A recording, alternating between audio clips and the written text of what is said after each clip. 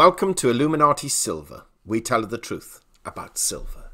Today is Friday the 20th of March 2020, and yesterday at midday GMT we published a video entitled King Dollar, Who is Affected the Most and How? Now at that time, equity markets were generally down around 1%. Brent Crude prices were $26.30 and WTI crude $22.89. The dollar index stood at 101.96 and gold prices had fallen to $14.72 and silver to $11.97. Now the purpose of that video was to highlight that of all the world's major currencies, the US dollar reigns supreme, or at least for now. And we quoted Mitul Kotecha, senior emerging market strategist at TD Securities in Singapore, who said, quote, "The surge in the dollar is another blow to emerging markets. The demand for the dollar has outweighed any hit to the US currency from sharper, lower Fed rates. EM assets, emerging market assets, will continue to struggle as investors steer clear of relatively risky assets and maintain a bias for safe havens," unquote. We then went on to quote the various currencies and how they've fallen to record lows against the US dollar, not least of which being the euro, the Australian dollar and sterling. We also mentioned yesterday that the Philippines were expected to cut rates today, which they've done by 0.5% from 3.75 to 3.25. So we thought it appropriate to take stock now, which is just after 1500 GMT, 3 o'clock GMT, allowing us to see how Wall Street opens. Now, before we do that, it's worth mentioning that the three main indices, the Dow, the S&P 500 and the Nasdaq, closed yesterday up 173 for the Dow, down 25 for the S&P, and up 117 for the Nasdaq. As we write this, the Dow today is currently up 220 on opening, the S&P is up 31, and the Nasdaq is up 126. At the same time, European stocks are firmer, with the Euro Stoxx 50 and DAX both being up more than 4%, and the FTSE 100 up a little over 1.25%. Asia-Pacific markets overnight were mixed, but Hong Kong was strong, up over 5%.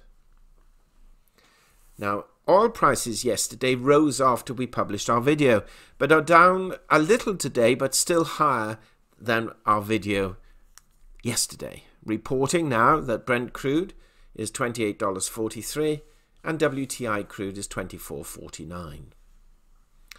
However, there is no stopping the dollar, with the index up yet again at over 102 an hour or so ago, but admittedly, again, it's a moving feast.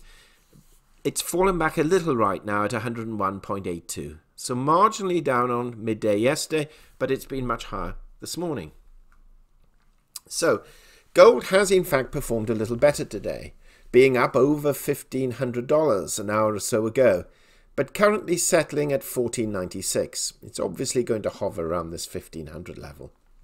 And silver too has done well today and currently stands at $12.67, having breached the $13 level earlier. Now, of course, by the time this video is published and appears on YouTube, no doubt these figures will have moved again.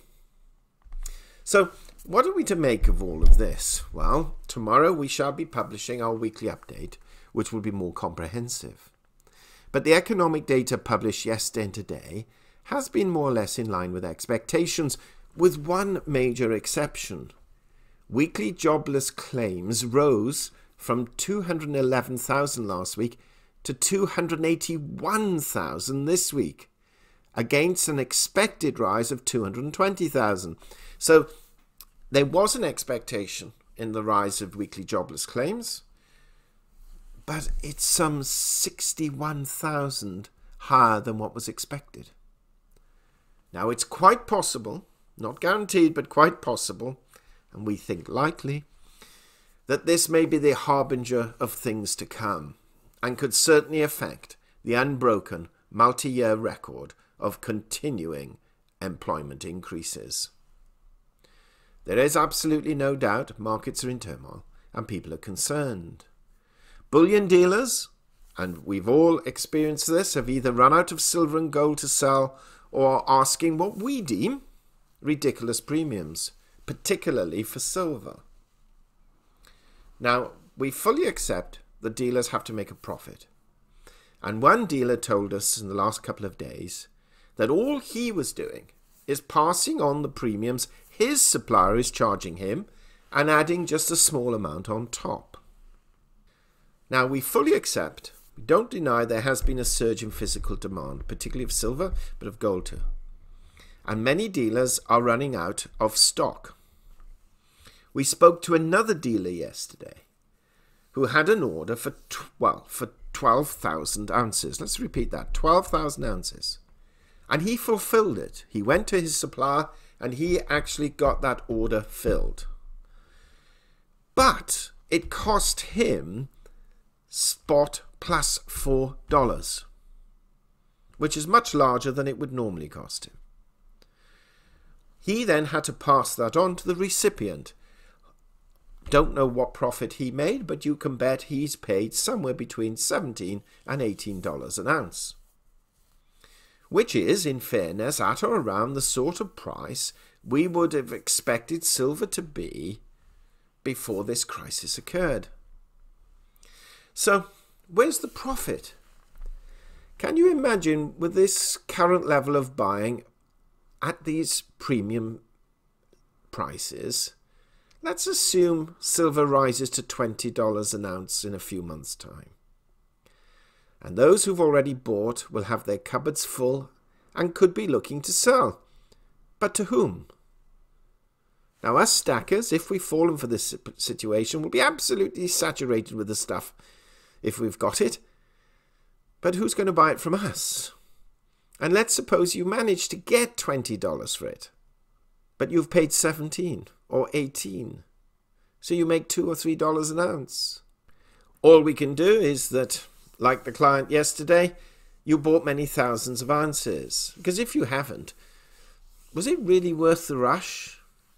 And if you're not looking to make a quick turn, then arguably, is it not better just to wait until the market calms down a little, which eventually it will? Now, we know a number of you will disagree, because you will have heard the pumpers who are telling you, grab what you can, where you can, regardless of premium, the price is now going to the moon. Well, let's wait and see if it does. If we're wrong, we'll be the first to say, okay, guys, we were wrong. I don't think we are. Prices may go up. But we remember, you see, the last rush to demand a few years ago. And whilst we do accept this is a little more extreme, once the panic was over, there was plenty of silver everywhere to go around. And all he did was just manage to reach $20.70. And this was back in August 2016. Mad rush because the mints were running out of supply. Dealers were not willing to sell at the very low prices, added margins, price went up, and hey-ho, $20.70. What was the price just a few months ago? $17, $17.50, $18. Now, frankly, if you believe we are wrong, and we've admitted we could be, and if you are after a quick buck, because you feel that at the current level, silver's a pretty sure bet, and you can perhaps invest in it for up to 2 years, but really looking to sell much sooner than that. Now, we're reluctant to say this, but you're better off buying paper silver, such as SLV or a company like Bullion with a long-term reputation, who are currently, as we speak, selling silver for $13.81 and are willing to buy it back for $12.78.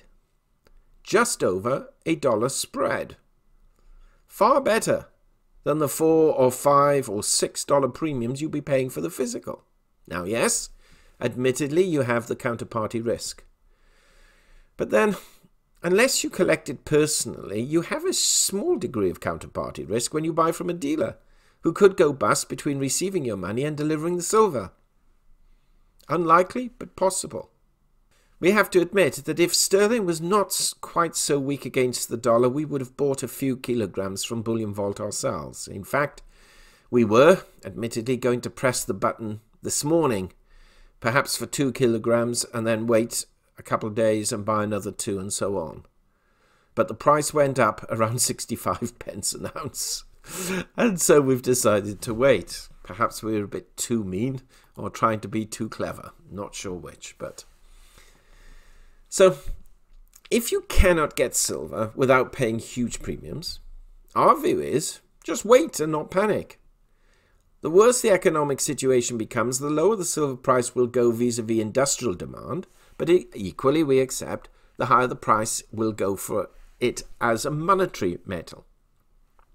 And then the issue is, will the demand for it as a monetary metal outstrip the actual loss in demand for it as an industrial metal? And if so, it still has to be significant to make a difference in the price.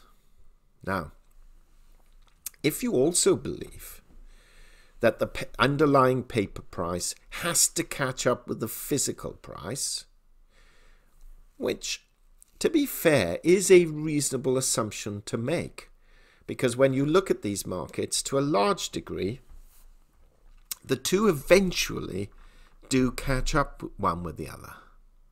Now, some will argue that's never the case, but our viewing of this situation is they come pretty darned close.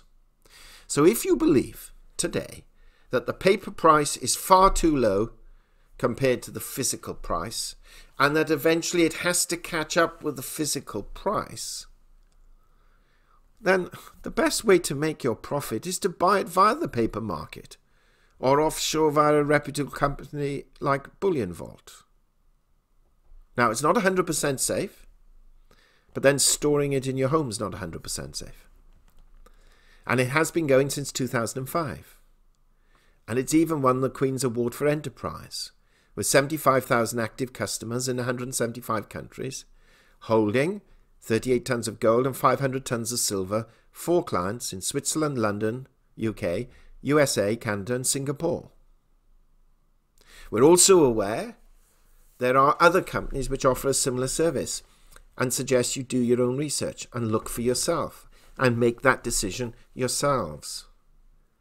But that said, and this is an important point to make, whilst we prefer to hold physical gold and silver ourselves, partly due to our collectible natures, because we like to look at these things, and also in time of a crisis situation, we're also not afraid to have a small proportion of our holdings in paper contracts either, especially when perceived bargains like sub $13 or sub $12 silver exists. Now, if you pay a $5 premium plus, then it does not become such a bargain, unless you genuinely believe that silver is going to $30, $40, $50, $100. But if it does, you still have the advantage if you buy the paper contract. Now, we have enough gold and silver for security reasons, for that day when the banks shut and we then have to revert to physical exchange. But there is no guarantee that such an extreme situation will occur. You might think it now, but there's no guarantee that it will. So it does make sense to paper trade for quick or relatively quick profits when opportunities exist. And please do not tell me that none of the pumpers only trade physical personally. If they're willing to invest in mining shares, you can bet most are also paper trading gold and silver too, if only as a hedge against their physical holdings. Ask any major dealer and they will tell you they take out paper contracts as a hedge, just in case their existing holdings should collapse in value. But we also suspect they do it for additional profitability too. So if it's good enough for them, and you're a pumper follower, and you believe everything they say, then do what they do as well. Get the physical, if you can, at reasonable prices. If you cannot get it at reasonable prices, and you still believe there is a higher price to go, then paper trade it, at least a proportion of your holdings. make your return, draw it back out. And even if you do that within a couple of weeks, maybe then the physical price might have gone down, or you've made sufficient profit to actually pay those extra premiums and not worry about it.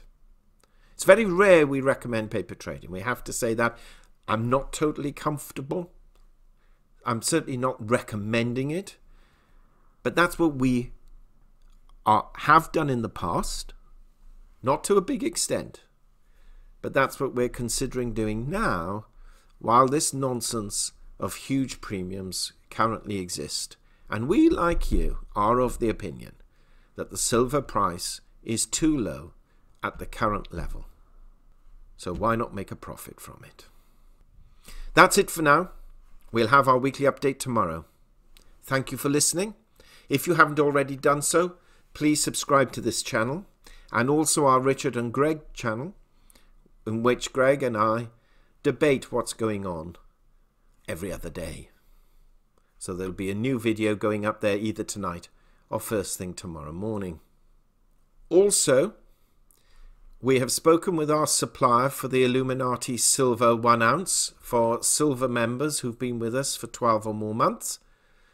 And we are told that these will be shipped next week. So I will actually put a small video up tomorrow showing you what it looks like. We think you'll be impressed. And even if you cannot get any silver anywhere else, at least being a silver member for 12 months or more, you'll have a free silver 1 ounce. Until tomorrow. We hope you have found this video interesting and informative. And if so, please give it a thumbs up and share it on social media. Please ensure that you have subscribed to our channel and press the bell sign so that you are notified of any future videos. Also, kindly visit our website at illuminatisilver.com, and if you haven't already done so, please subscribe either as a free or paying member for regular email updates and offers. Disclaimer: Illuminati silver owners come from a background of banking, international wealth management and economics. Having now retired from these worlds, we are not qualified to give investment advice. Therefore, this and other productions must not be deemed to be giving such advice and merely represent the personal views of its owners.